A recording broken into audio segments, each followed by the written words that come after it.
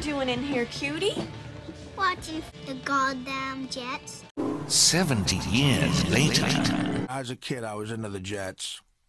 And then I got into girls as I got older. And then I got back into the Jets because I realized there's times when a girl won't you, but the Jets will always you.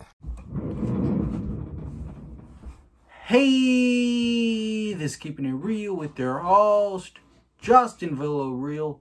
And today, we got to talk about the New York Jets.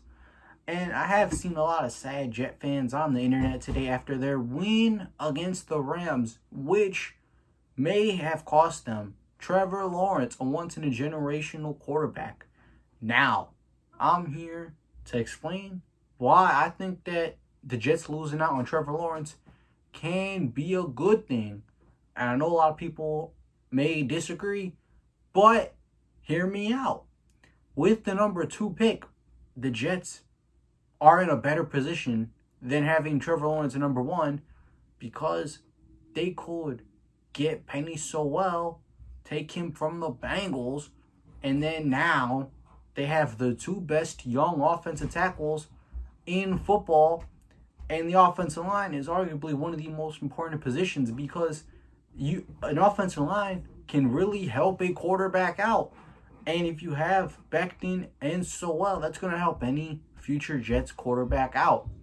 Now, with their 26th overall pick, they need to go out and get Ronald Moore out of Purdue and add to the wide receiver core. Then, with the 33rd pick, they should get either Najee Harris, the running back out of Alabama. If he's not there, go Chris Olave out of Ohio State. And then now you have 2 young position players and another offensive tackle of the future that you've drafted in this draft if you're the Jets. And you bring back Sam Darnold, and now you give Darnold a second chance. The reason why is if you gave Darnold weapons and an offensive line, I think he could be great. I mean, he can win you games. He won a game against the Rams. When everybody counted him out, he won a game against the Rams. And that just proves to you that he's not as bad as a lot of people say he is. Adam Gase was making him look bad. And even if Darnold isn't bad, okay, we'll use this time when you don't have the number 1 pick to build your team, build everything but the quarterback position, so that if Darnold next year proves he's not the guy, then all you need is a quarterback and you're good to go. Build everything else and then give Darnold that last chance while you are building everything else. And then either Darnold proves he's the guy and you guys are good, or he doesn't and now you're just a quarterback away from success. Now in free agency, go out and sign Allen Robinson. You have the 2nd most cap space in the NFL. Go out and get the top wide receiver. And now you'd have Denzel Mims, Ronald Moore, and Allen Robinson, potentially even Chris Olave as your wide receiving core. That's a pretty good wide receiving core. Now, Jamison Crowder in that situation is the odd man out. In the NFL draft, trade Jamison Crowder to get more picks in this year's draft. So you trade away Jamison Crowder. You replace him with Ronald Moore, Chris Olave. Then in free agency, you also get Allen Robinson. And then now the Jets have an offense. You have Becton and Sewell. You have an offensive line. Now, you have the 2 tackles. You need to build that interior offensive line. And here's how you do that. You go out and you sign interior offensive lineman Joe Tunney, Alex Mack, and Brandon Sheriff.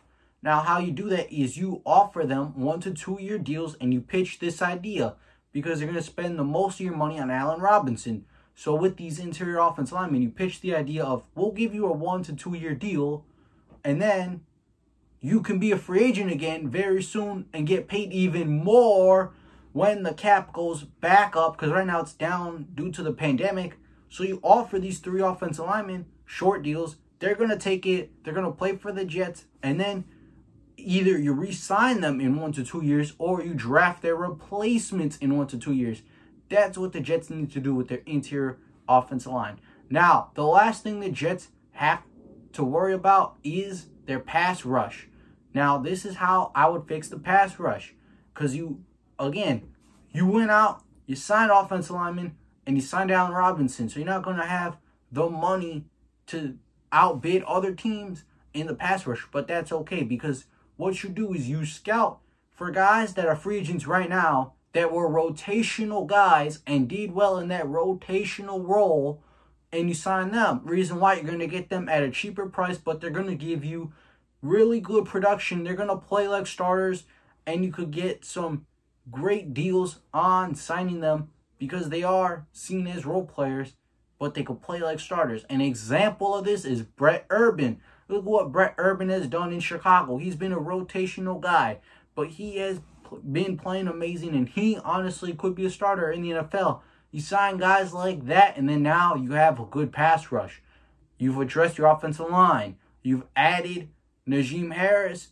If he's there, then you get your running back of the future, Allen Robinson and Ronald Moore. That's your wide receiver core. And then now, Sam Darnold, actually for the first time in his career, has an offense around him, has a team around him, and now he has the chance to be successful. He has the opportunity to be successful. The Jets are giving him a chance, and if he doesn't work out with all of that, then you go out and get a quarterback next off season.